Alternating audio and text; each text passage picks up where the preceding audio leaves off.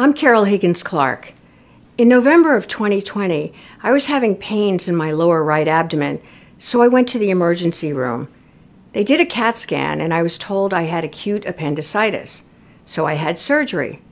But the following week, I found out that my appendix was cancerous.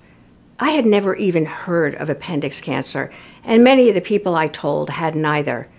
I had another surgery, and they wanted me to do chemotherapy and HIPEC surgery, which is the mother of all surgeries. Well, I decided not to do that because the type of cancer I have, the type of appendix cancer, is signet ring cell, which is the worst kind you can get.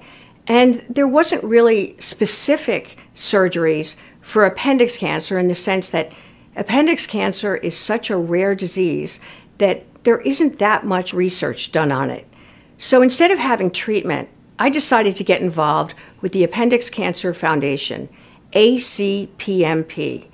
They do such hard work in trying to raise money and then give grants to doctors who are doing research into appendix cancer.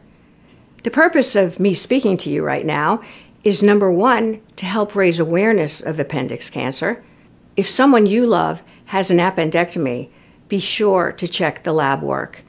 And number two, we're trying to raise money because acpmp donates grants to doctors who are doing research into this disease.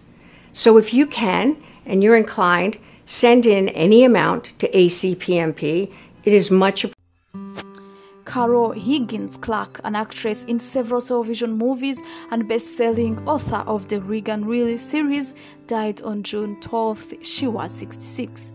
Her family told the New York Times that she died in Los Angeles following a battle with appendix cancer.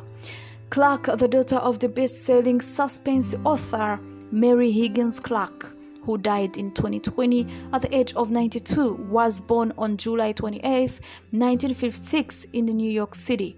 After graduating from Mount Holyoke College in 1978, she went on to study acting in the Beverly Hills Playhouse. It was later that she found her way to becoming an author. Some of her most successful novels were centered around Private Investigator Regan Reilly, including Decked, which was nominated for the Agatha Award in 1992 and the Anthony Award for the Best First Novel. Several of the books in the series were also made into TV movies, which she appeared in. She also co-wrote several Christmas-themed novels with her late mother.